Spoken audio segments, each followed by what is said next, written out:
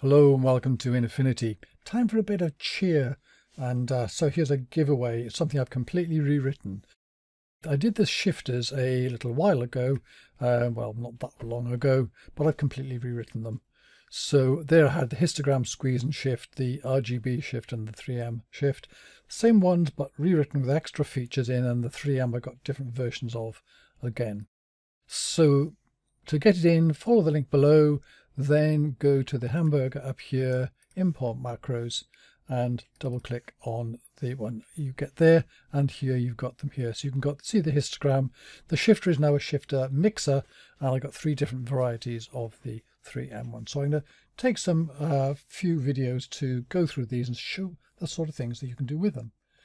So let's start off with the Histogram Squeeze and Shift. Just one click, it quickly appears up here. It's a single layer, so you can treat it like that. You can drag it around the place. You can use it as a mask or whatever. So if you double click it, it'll come around here. What I'll typically do with this when there's a lot of controls is drag this up here so you can see all of these. You don't need what's at the top. And if you want to get a bit more space, you can always pull the top down again or adjust it so that it's using the minimum amount of screen space, because this does take up a bit here.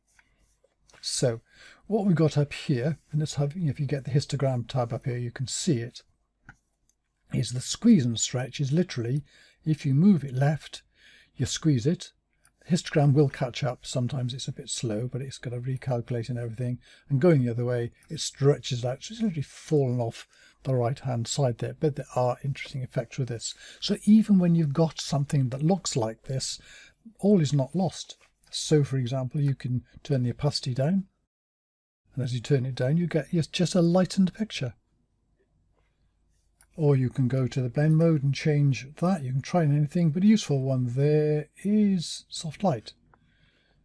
And you've got to wait for it to catch up sometimes, but there you go, and you've got immediately completely different picture. So let's go back to normal with that and just bring this one down. You're darkening the picture now, which means this is now squeezed up all the way down here, and it is very similar to exposure, but you get this extra effect of mono protect.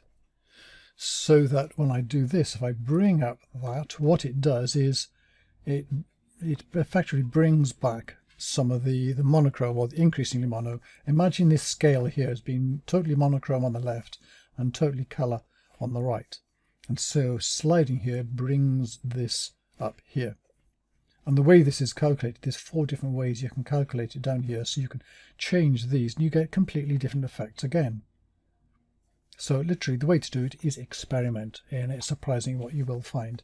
And if you get some hard edges that's looking a bit odd, then bring up the feathering, or try that anyway, and you'll get a softer effect. But you can see here how it is completely different.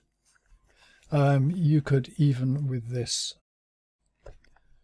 do some some of this down here and get some odd effects. Okay, that's enough anyway for that one. Double click these to put them back to where they were before. Don't do a reset, because that will wipe everything out and you have to reload it. The shift left and shift right, literally it slides it. So if I move this to the left here, it's actually going to slide the histogram over. So you've got darkening and lightening, but it's a different way, so you're still going to get a different image. So if I turn this up to here and do a bit of mono protect up here and a bit of feathering here, and just look at the different feathering effects you can get. See here, it's a bit washy there. See, you've got the way that it changes it, so you can find one which works best for you. And see the nice pastel shades here? We've got ourselves a pastel picture just with a few slides of this. And so I could, for example, then go back down the other way, down here, and I got back into dark territory, and you've almost got sort of a night into day. And if you bring the mono down here, you get a greater, more darkening effect, because it's bringing more of that the effect that's happening back into the picture. And so what else can you do? The other thing is, of course, to use both of them at once.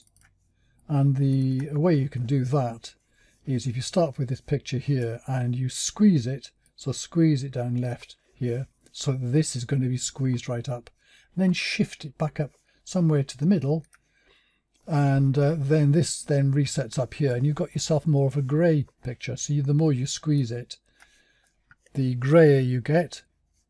Or you can pull it back up and then it gets lighter, and you've got yourself a background that you can drop in, maybe behind, or say, a PowerPoint display or something like that.